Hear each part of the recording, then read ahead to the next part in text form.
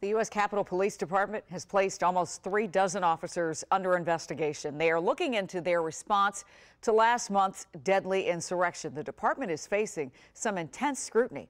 Tom Dempsey spoke with a criminal justice expert about what investigators are closely examining.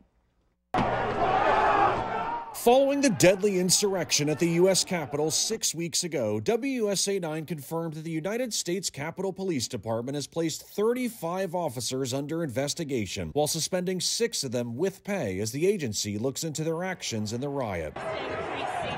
In a statement, Capitol Police said, quote, any member whose behavior is not in keeping with the department's rules of conduct will face appropriate discipline. The investigation comes after the resignation of the department's chief at the time of the insurrection, while a recent no-confidence vote of less than half of the agency's eligible officers brought unprecedented results against top leaders. These officers would have all sworn an oath. As a criminal justice professor at George Washington University, Dr. Scott White believes this latest investigation will closely examine if or how the 35 officers defended the Capitol. The tipping point is going to be those officers that either walked off the line, became complicit with the actions of the insurgents. Dr. White believes the investigators likely will continue poring over reports and videos, carefully analyzing the response of Capitol Police on a tragic and deadly day. Their mission is to protect the Capitol, the legislators, and the citizenry. The organization failed its primary mission. Tom Dempsey, WUSA 9.